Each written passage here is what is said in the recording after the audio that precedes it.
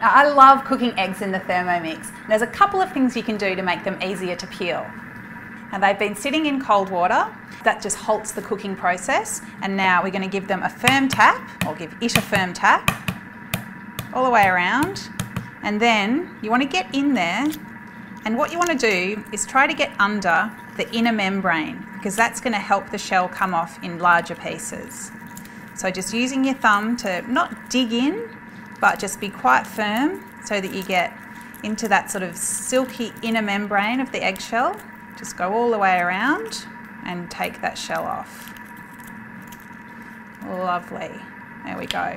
Now another little trick so that you don't get a flat side of your egg is just to rest it back in cool water. The cooking process has halted and your egg will stay nice and round.